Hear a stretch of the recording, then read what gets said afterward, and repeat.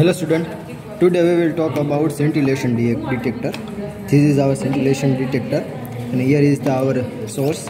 Here we will use 5 sources and one is dummy source.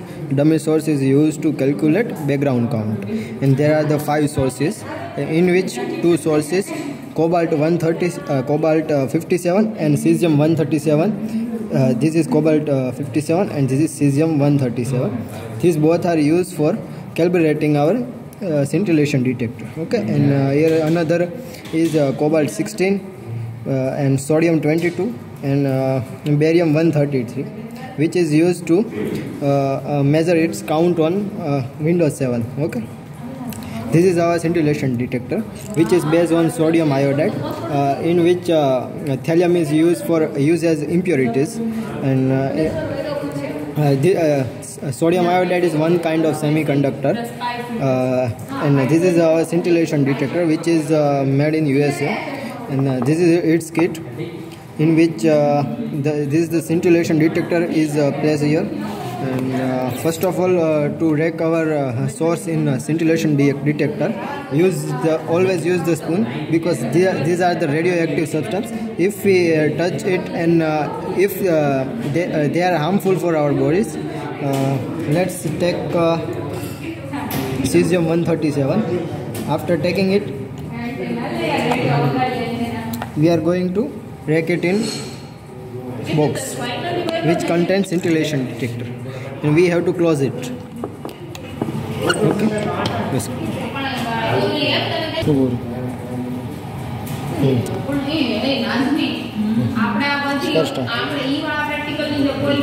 Now in second part, we use Windows X PC, in which the Maestro software is based on the Windows PC. Let's just start the software. Now clear it. After we have to just always remember that here is the always selected SBP. Sometimes there is a buffer is selected, then in MCB properties there is nothing to be selected. Okay, to select SPB, and then goes into MCB properties and check on the high voltage. Okay, now on it. Now come to the amplifier. Suppose there is something random gain is given or already selected, suppose like 0.7100. Then what happen whenever we start our software, then it just look like there is a different kind of peaks in there. Now just let's see how the peak was look like.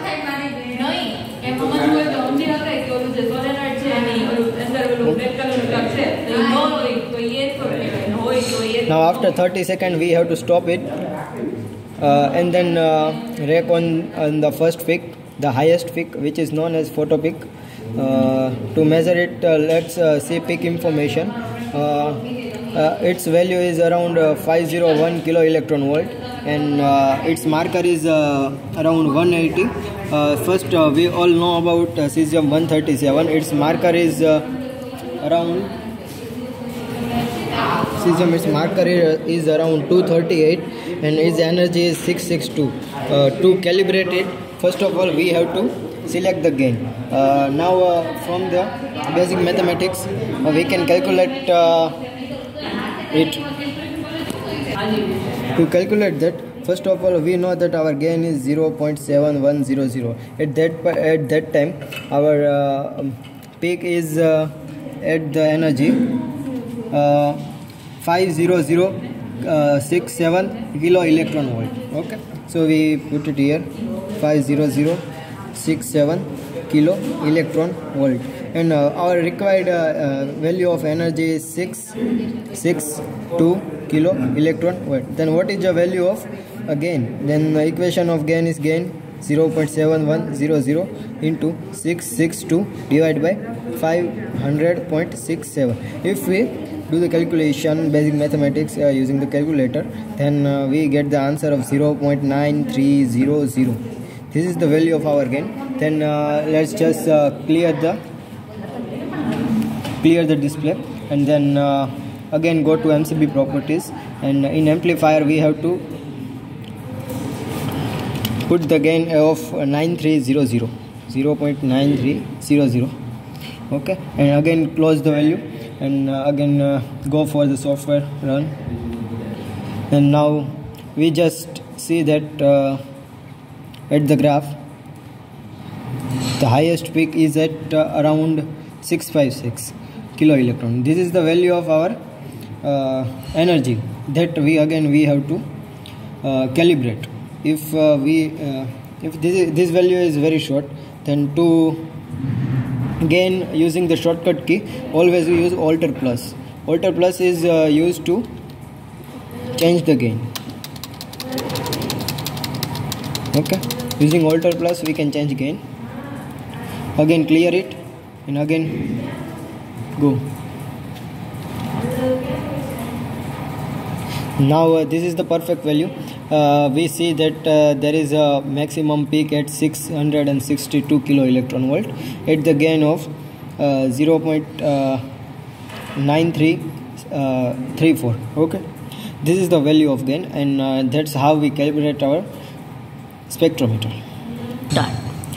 Now to plot this graph, we have to save this image by using Ctrl S. If it doesn't work, then use the file and click on the save.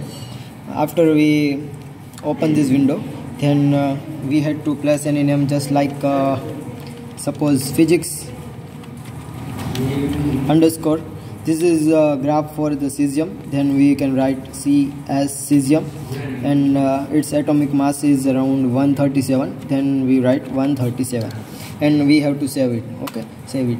Now to plot the graph, we minimize our window and then open WinPlots. WinPlots is a special software to plot a graph. Then now we go to File and Recall Spectrum. In Recall Spectrum, we have to just write or type our name, that the file below we save. Okay, then now just write cobalt cesium 137. Oh, my file's full name is physics, and this is the file name given below, and we just give enter, and this is the graph that we want. And now to print our graph in Paint, just click on print. That is button is here on the keyboard. Okay, then print. Now this graph was copied. Okay, now open Paint. After open the Paint, always press Ctrl V, or you can place it by using paste. Okay, now Ctrl V is the shortcut key for paste. Now using Ctrl S we can save this graph. Always remember the thing, the graph is in a type of JPG or JPEG, otherwise we cannot print it on the page. Okay. Just select it on JPEG and give the name of graph like cesium underscore 137, and it gets saved. Okay, stop.